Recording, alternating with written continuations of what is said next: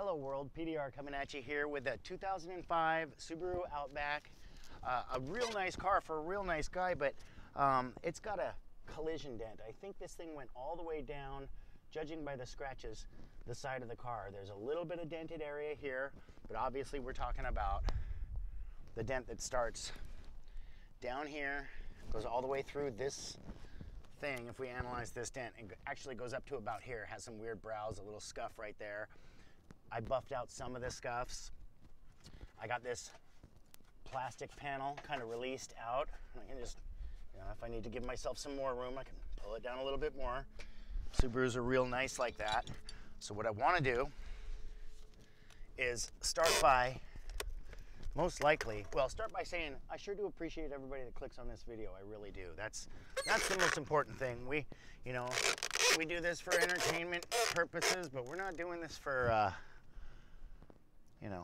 to prove anything or to show how cool we are. We're just trying to help and show anybody, maybe a DIYer, maybe another tech, what you're going to do to get a dent like this out. Now this is collision, obviously.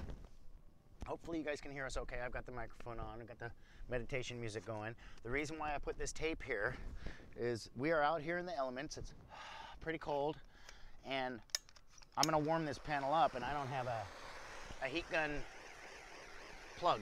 I don't have a plug that I can plug into. So I'm going to end up doing this. And this, I've done it on a few videos, and I've done it many, many times over the years. But I would never ever suggest anybody taking a torch to paint unless you know exactly what you're doing with it. I'm very fortunate that I have never burnt paint, but see, if you see what I'm doing here, when you hit something that's really cold and you see that foggy, well, then you know you're in the right spot. Get it warm, and then keep on touching it, and only give it like 1/2 of a second worth of a flaring of that. So what I'm going to end up doing, guys, is I think spending some time on this one, getting it really warm, tapping down this brow right here while giving it a slight tug, maybe even have my squishy back here. You notice that this flange is going, if you see this flange right here, it's going down. Well, it's got to go flat, just like all the rest of them. So I've got to basically get that flange folded back up while pulling on this. Get this right on in here. And I don't want to just go in here and make pushes, because that would be really bad. I want to kind of get some tension on that and break the tension down as I'm keeping it warm. Might even want to grab my R32 cherry tip right here and cherry tip some of this high brow out. Might even want to get it really warm and put my hands behind here and give it a nice yank. But either way, before we do that, we're going to get it nice and warm. We're going to take the tension out of this metal, and I'm probably going to have some more of my coffee here. And it looks like a big dent. I planned about 2 hours for this in total. And guys, I don't plan for this one to come out 100%. I plan for this one to come out looking good. You know what I mean? The difference between this smashed-in fender and a non-smashed-in fender. And yes, I probably will take the time and do a little bit of this work right here, because I can just stick my #1 tool right up underneath it, and I'm all over that fender. All I got to do is put my board on the other side and see where I'm at. So I think what we'll do is we'll transition into some speedy, some other type of work. But other than that, we will definitely come back to you and show more of the process and how we get this dent looking good in just a bit.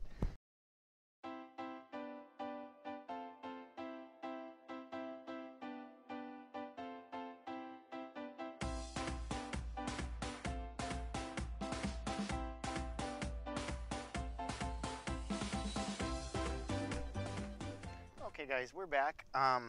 We got a lot of this body line out, and you can see it's really wavy. I didn't crack any paint yet, hopefully never, right?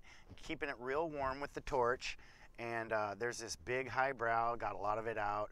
It wants to push, it goes all the way into back here, and I was even back here. I grabbed my #1, sneak on back to that little area and try to get some of that out, because that's holding this dent in a little bit.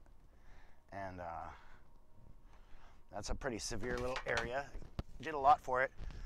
I made some weird pushes over here. I was thinking I was gonna actually move this metal, but I didn't. So we gotta tap these down. I thought I'd just bring you guys in for a medium to, you know, almost to that finish work point. I mean, once I get these things all flattened down and this line nice and straight, I'm gonna be doing finish work. But right now we got some brows still. We're just going through and taking out the brows, releasing that tension.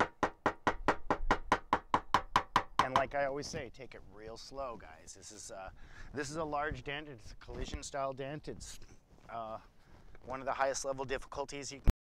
It's an 8er, and so I'm just trying to get it warm. Like I say, this torch method I wouldn't suggest to anybody unless they are very familiar with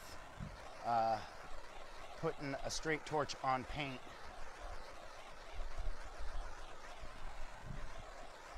And I wouldn't say it's super warm either. Just getting it up to about that 90 or 95, just under 100 mark. It's still cold to the touch. Not even cold to the touch, just slightly warm to the touch. And I'm gonna do everything I possibly can with squishy, just to keep minimizing the amount of push marks. So I think where I'm gonna start is right up here and just run this line down. I know I've got some weird little pushies up here that look funky, but I have to get the tension out of that metal down here to be able to bring up this line all the way through. And it's a slow process, guys. This line, I'm just babying it. Just going down the line and giving it tiny little pushes all the way through. A lot of tension in this metal. But once we get this line nice and flush, we're gonna have a lot easier time tapping down those little ridges and brows. So yeah, I thought I'd bring you guys in for a little bit, and hopefully you guys are enjoying this dent. I am. It's a nice day and I'm out here doing what I love doing. So yeah, make sure you guys hit us up with a thumbs up and like the video, throw a positive comment down below. We always like to see the comments. And I think what I'm gonna do now is pull my board off the car. We show the reels, is get really close to this with the board so I can see that little weird area and just see if I can move any of that metal right now. And my finger and my tool are right in the same spot. I'm just kind of gonna manipulate that metal out. And these are some pretty hard pushes I'm making right now, but I don't want to go nutso on it because we don't want to crack any paint and we don't want to make any push marks. So now I'm up here at the very top edge of that football, just sealing it up. And it looks like, if you guys are watching everything with the board and everything, you can see every push. Well, so can I. That's the whole point. But once we get it to the point that it's flush and we can tap down those little tiny push marks and take the board off, then it'll end up looking really nice without having those push marks. And then we pull the board off and you can hardly even see anything. So that's what we're going for. I think we'll come back and show you the end result here in just a bit, but what we're gonna do is keep at it. Same thing I've been doing, tapping the brows down, moving those lows out, and getting this dent out. I think it's coming out nice. So we'll come back to you and show you the end result in just a bit.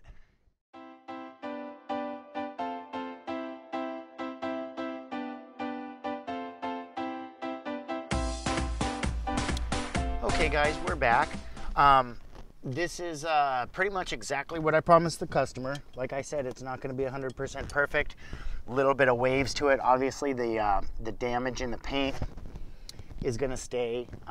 He does have the touch-up paint, not here though, or he's ordered it or something like that. So usually if a customer has the touch-up paint, there's a couple little tiny little scratches.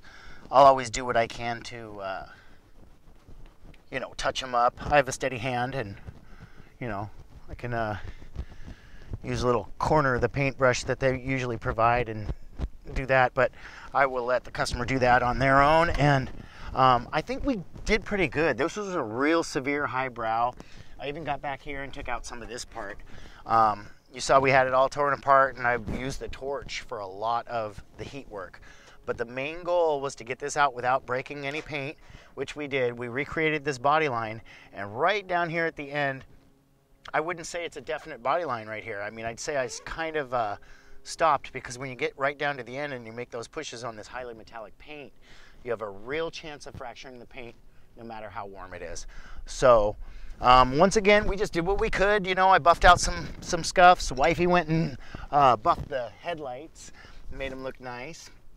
Yeah, and I think the customer got their value out of this one, and what we're gonna do is just do a couple for free now, because he's got a couple actual little dents, and we'll just go around and take a couple of them out for free. But other than that, this is the big one of the day. So if you guys like what you see, you know, share us on your social medias, hit us up with a like, please. We sure appreciate that. And you know, other than that, hey, I'll just say the thing. This has been PDR, and I'm out. Peace.